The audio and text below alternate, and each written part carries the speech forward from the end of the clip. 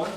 Meaning one who don't walk in lawlessness and does not rebel. Jesus goes, why do you call me Lord and you don't do what I say? You say I am Lord, but you don't care. That is lawlessness. Then don't call me Lord. You're doing your own thing. I tell you, I'm afraid of the parched land. I know when people, those that go into the hyenas, rams, they don't come back in one. They're lucky if they make it back. You know, there's a saying, they say with drug dealers and things, if you go into Mexico as a drug dealer, they say you don't come back, you just disappear. But that's what happens when you go into the parched land. Well, if God extend mercy, you don't make it what? Out. Perfect. Or you don't come out the same. Yeah. Every so often someone goes in, and when they come out, you're like, there are many things gone. There's so many things come off of you that you're just, only God can help you now. Too many things have been extracted. Nothing has been added. Amen? But God, amen, likes to add. In 1 John chapter 3 verse 5 the Bible said, amen? You know that he appeared in visible form and became man to take away upon himself sins. This is why he came, to take away all the sins. And in him there is no sin. Amen? Essentially forever. So in him, the tendency to want to miss the mark and want it to be lawless and rebellion is not in him. This is why Jesus said, I am your righteousness. I am your salvation. I am your righteousness. I am your peace. I am your wisdom. I am your justification. Because in me, none of those craziness exists. This is why the life you're going to have to live is my life. Are you listening to me? Amen. He goes, if you have a righteousness and it's not me, you shall be lawless and rebel. If you have a wisdom and it's not me, you shall become I-minded. If you have a righteousness and it's not me or mine, you shall do unrighteous things. You shall end up in the parched land. So make sure you take heed that the righteousness that you have, it is Christ. That the love that you have, it is Christ. That the faith that you have, it is Christ. Amen. That the mercy that you have, it is Christ. Hallelujah. That the life that you're living is Christ. Take heed. That life stays in the city that make God glad. That life stays where the stream, the river flow. Amen. And where God is in the midst. Amen. And where he's helping her morning by. As soon as dawn break, he's like, time to go, time to get you going. You know, so often my mind is rowing. I wake up in worship. I'm like, can't I just sleep? He goes, son, you know I gotta help you. Let me get you going properly. Let's worship. I'm like, no, I want to sleep. He goes, no, I'm in your midst, son. I gotta help you. Look at somebody and say, God wants to help you. God wants to help you. He's in your midst. He's in your midst. You shall be that city that shines to make God glad. To make God glad. So God give you the one without sin, so you can stop sinning and stop being lawless. This is why I give you utterance. In essence, you go, I don't want your words, I'm going to give you my words. I don't want your righteousness. It's like a filthy ministration cloth. I'm going to give you mine. I don't want your wisdom. The wisdom from the earth, it's devilish. But the wisdom from heaven is peaceful. God will give you my wisdom. Are you listening? Jesus Christ said, I give you peace, but not the peace like the world. Amen. I don't want your peace, I'll give you my peace. Hallelujah. Are you listening to me? Hallelujah. Not your life, not your death contaminated. Amen. Parched life. A life that is supple. You're like when you're young and you look full of substance. Amen. In the name of Jesus. You never so often, my little conceited moment. It always catch me by chance. Sometimes I'm walking by the mirror and I get a glance on myself. And I swear the person I'm seeing in the mirror is not me. And I go, man, you look young and strong and healthy in the mirror. Immediately, I've got to correct myself. God, that is the life of Christ. Amen. Do you understand? The life that's coming through, it's not mine. Because I know I don't eat and sleep properly enough to get it. So how does it work it? Because it's the life of Jesus. Sometimes I say something and I go, man, that was brilliant. Immediately I got to go, that is the wisdom of God and the utterance of God. That is not you, boy. Are you listening to what I'm saying? Amen. You got to catch it. And then you got to give praise. Yes. Recognize and praise. So now I share with someone or talking to myself and I walk with it. I said, Lord, I thank you for being in the midst of me. That was awesome administration. I would have messed that up with my part self. Do you understand what I'm saying? One of your goals, you must want to give this to everybody. The Bible says many believe God is slow. But God is not slow. He just wants all to come into this place. He wants all to be a city that He's glad about. So He's waiting and calling them. He said, come, come, while the day is open, while salvation is available, come in out of the parched land. Get out of the pride land. Accept your finite. Depend on me. That's Jesus. What is the work does God want us to do? He said the work I want you to do is depend on the Son of God. This is the work. So depend on the one who knows. Depend on the one that is sinless, that is not lawless. Depend on the one that has no trace of rebellion in him. Distrust everything else. We know Jesus is sinless forever. Yes. There's no trace of any lawlessness in it. There's no trace of any rebellion. There's no chance he ended up in the parched land, where everything is dying. Remember, the reason it's called parched land, the sun come down and kill any sign of life. It scorches it. You ever see the sun absorb water? It absorbed the life out of it. This is why Satan wants you here. Amen? This is how the sinless one operates. We know you're sinless, but you need an attitude to know what does sinless mean. The Bible said in 1 John 3:5, he is without any sin. Well, what does that mean in a manifestation? What does it look like? What does the attitude of one without sin look like? We know what sin looks like. We know it leads to lawlessness, and lawlessness leads to rebellion. But what does sinlessness look like? You need to understand this too. So when you see it, you can recognize it. How do you know when the sinless one is operated in you? Let's look and see what the attitude and the attributes are like. The Bible says in verse 30, this is Christ talking to them. Amen?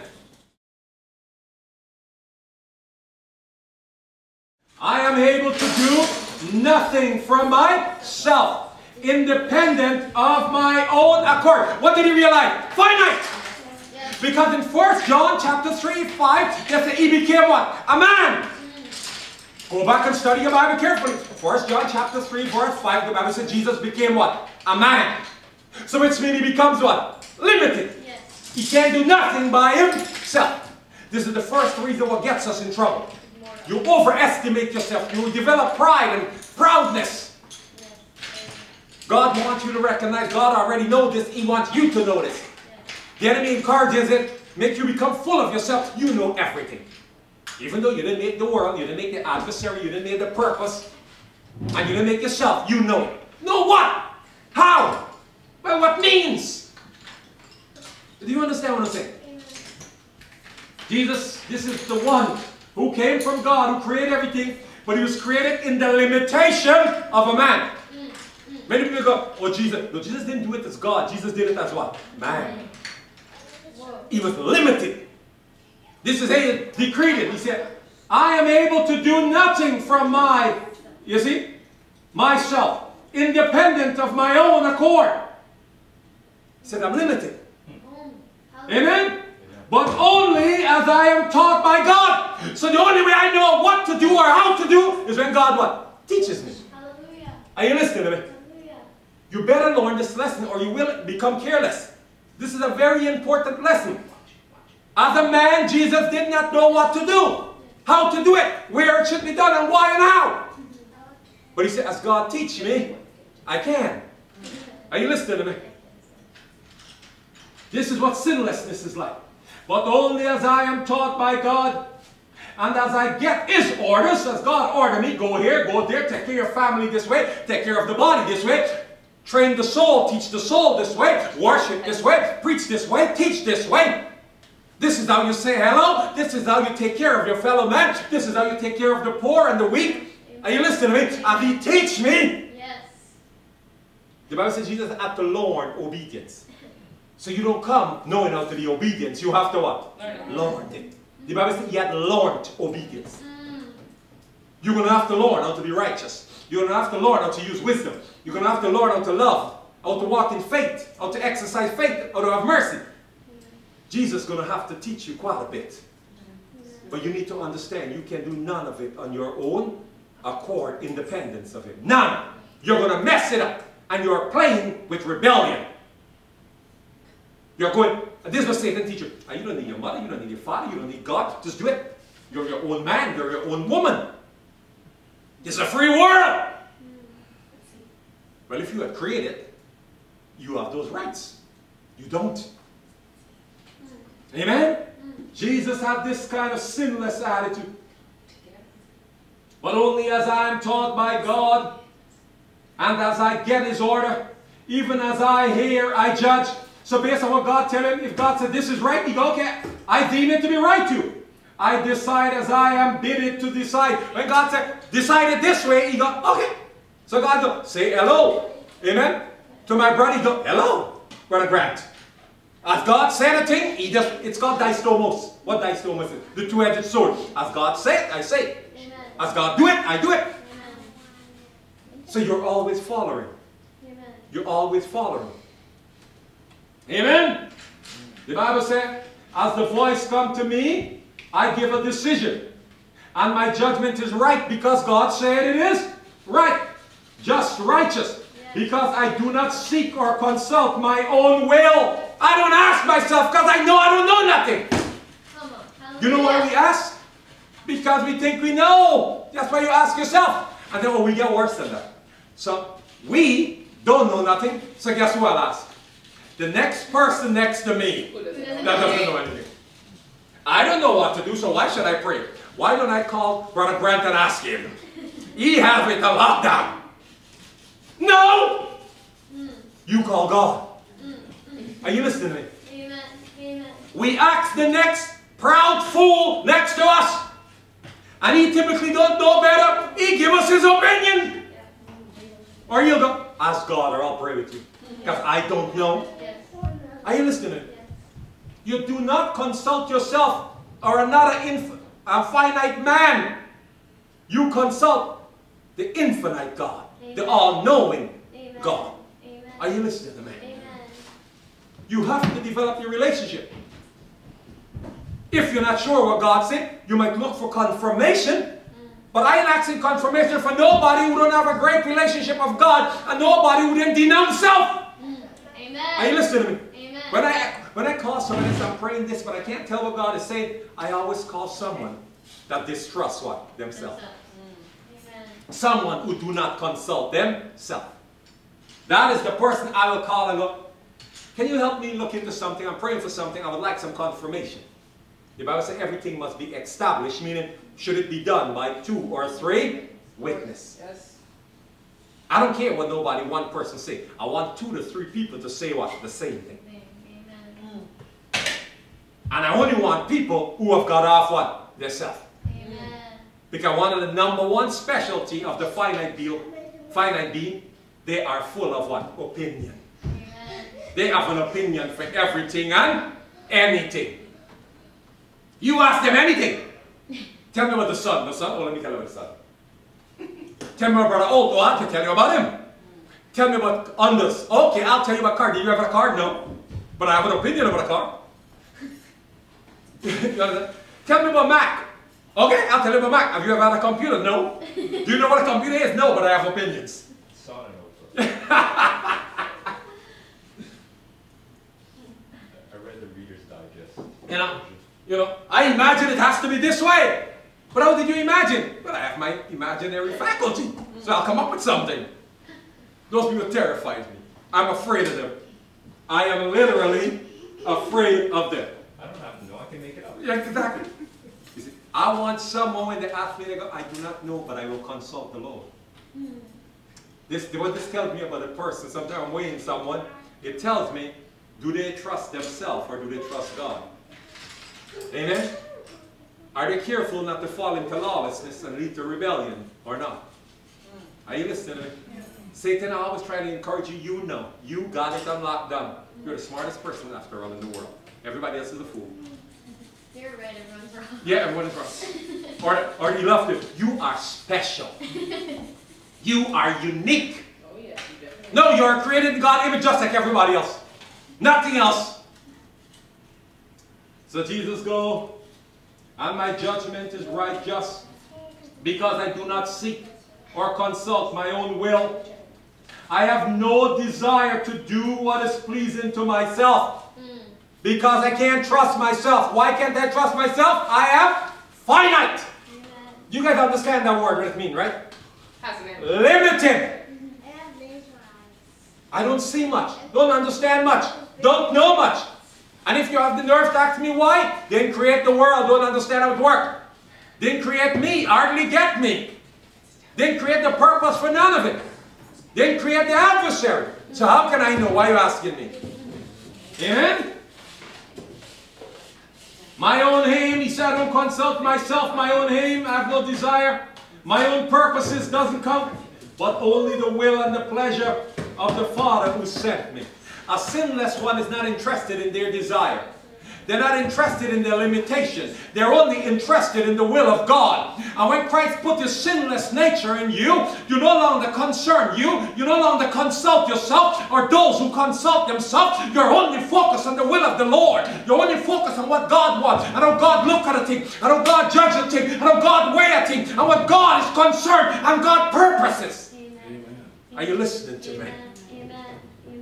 Your opinion tremendously decreased till they come to naught.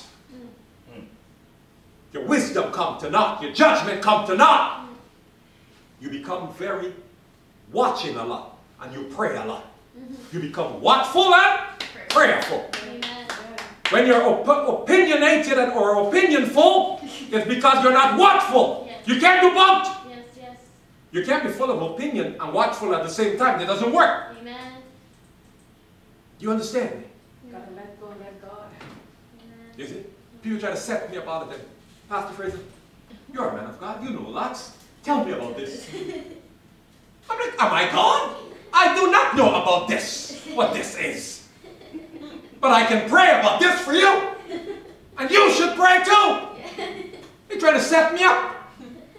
Don't. But I've heard you talk. I'm like, that was that moment God was helping me. Without help, I'm useless. Utterly useless. Do you understand me? Tell me something, if I know anything. He said, no. Please don't set me up. Amen? So this is what a sinless characteristic is like. It does not desire what gets you in trouble. You overuse or overestimate your finite limitation. Notice Jesus became a man and how he viewed himself. He said, I don't trust, I don't consult myself. I know I don't know nothing. He was never confused. As a result, he's never susceptible to lawlessness. He's never susceptible to what? Rebellion. Because when you know, you will want to do your own will because you know. You won't consult God, you'll consult yourself. And you will be interested in God's will, you'll be interested in your will. You won't be interested in God's judgment because you are more interested in your judgment because you are right, you know. Are you listening to me? If you catch this trick, you'll catch prayer. You'll understand the mystery of it. You'll pray a lot. Because everyday life will show you you don't know what? Anything. Yes. I believe life just embarrasses us. Every day there's a situation, there's a person, there's a thing, you're on your knees. They go, man, why do you pray so much? Man, life is showing me up every day. It is showing me I'm utterly useless when you come to know it. Do you understand this? Then you will let your life go. Christ said those who lose their life will find their life. Then you will gain Christ's life, and Christ's wisdom, and Christ's peace, and Christ's judgment, and Christ's truth, and Christ's faithfulness. You'll become soft. See, what makes us hard and crusty is your perspective and your outlook you think you know. When you're a student, when you feel like you don't know, you're gentle. Because you know at any time you can look like an utter fool. So there's a gentleness there. Does this make sense? When you think you know there's a hardness, I got it. Everybody better recognize I know something. Everybody better listen when I talk. Run from such people. They're utterly fool. They're either in the parched line or on their way. You'll watch them come down. Amen? But those that are meek and gentle, because they understand they're limited, stay close. Stay close.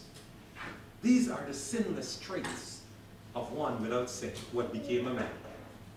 Go back and study John 5:30 so you understand those attributes. So when you don't see them, pray immediately. Lord, I'm trying to rebel. Lord, I'm trying to be lawless. Lord, I'm sitting left, right, and center because I'm consulting my own ideas. The more you consult your ideas, the more mistake you'll make. Do you understand?